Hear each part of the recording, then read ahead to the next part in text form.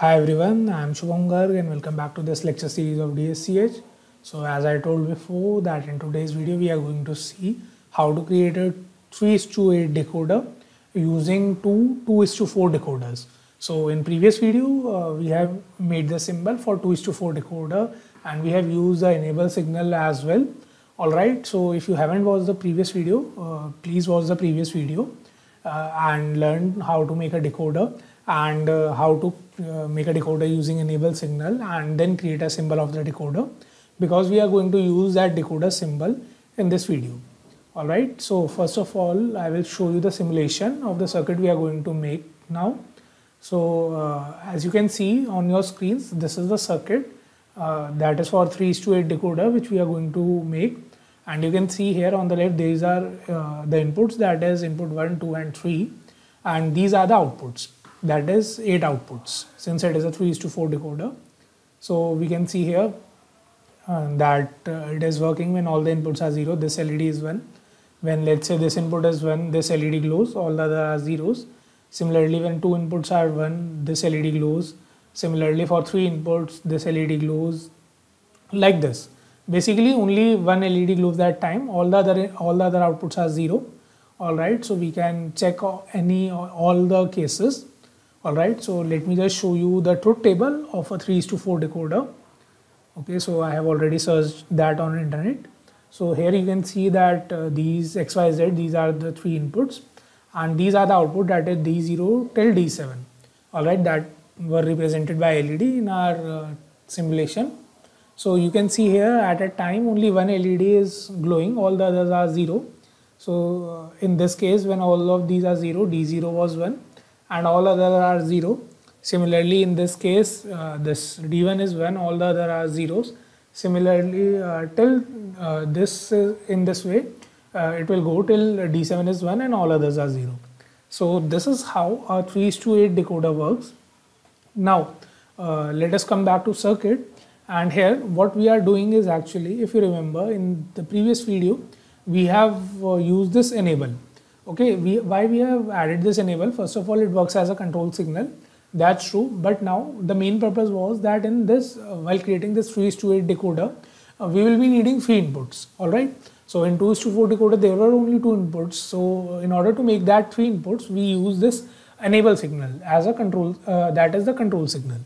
So now what I am doing is that you see I am connecting this A and B to input 1 and input 2, and this A and B I am connected to this A and B. So that's why both these A and B becomes a single input. That is both these A are same and these B's are same. Now while connecting the enable, okay, what will happen, what is happening is the moment I connect this enable here, I need to use an inverter.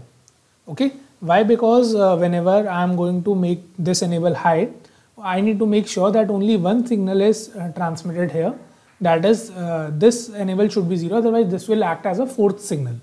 All right, and otherwise when this is 0, this enable should high and that previous one should be 0. So because otherwise that will act as a different signal. So and for 3:8 decoder we only need 3 signals.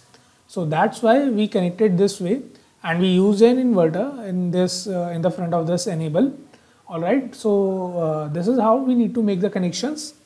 So I hope it is clear. So let us delete everything and let's make the connections from scratch. So I am just going to delete everything, and now first of all we are going to insert our symbol. Okay, just go to insert, use a symbol, and we are going to insert this 2:4 decoder symbol. Now I am going to make a copy of this symbol. So here this is the second 2:4 decoder symbol, and now I am going to add the switches, that is these A and B, and this one for enable. All right, so here I am going to add this as well, that is an AND gate. So now I am going to connect these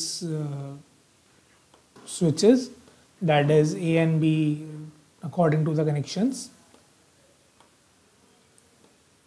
So here we have A and here we have B, like there A and B. And now while connecting this enable, so this one will be after NOT gate and this is before NOT gate. So these are our connections for the inputs, that is A, B and enable. And now we are going to connect the LEDs, that is this is for Y0, this is for Y1, for Y2 and Y3. Similarly for these 4 inputs.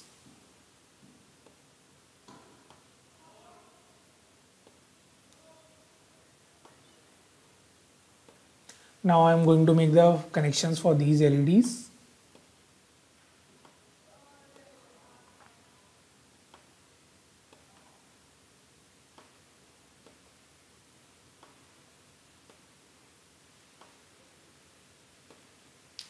So this is how the connections are made. Now let us run the program and try the simulation. So on running the simulation, we can see when all the inputs are 0, this LED is glowing, all the others are not glowing. Similarly, when any input is 1, and we can actually try all the other combinations. See, at a time only one LED is glowing. Alright, so this is how a 3:8 decoder works, and you can see how we use this enable signal for the working of this 3:8 decoder to make a 3:8 decoder using two 2:4 decoders. Alright, so this is how we can develop a 3:8 decoder. Similarly, we can go for a higher order decoder, etc. That is 4:16 decoder and all. So that's up to us. We can make it in a similar way. So this is all for this video. From the next video, we will be covering the encoders, and we will be doing encoders the same way we did decoders. Alright, so this is all for this video. See you guys in the next video.